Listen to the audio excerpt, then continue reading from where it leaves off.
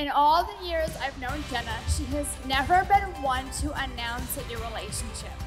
Shawn, Jenna must really like you if she was willing to marry you in front of all these people tonight, despite how private she's been most of her life. No, in all seriousness, Jenna, I'm so grateful that you, one of my best friends, have found just such an amazing guy, Shawn. Seriously, I'm not just saying that.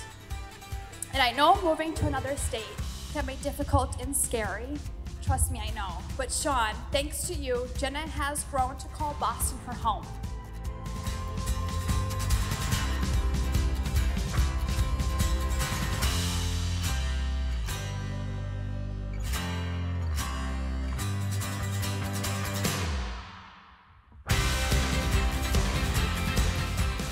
Jenna and Shawn, you are wife and husband with the blessing of Christ Church.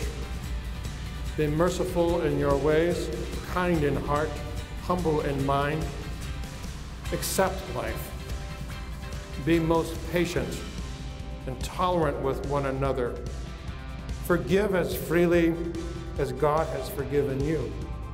And above everything else, be truly loving. Let the peace of Christ rule your hearts, remembering that as members of one body, you are called to live in harmony.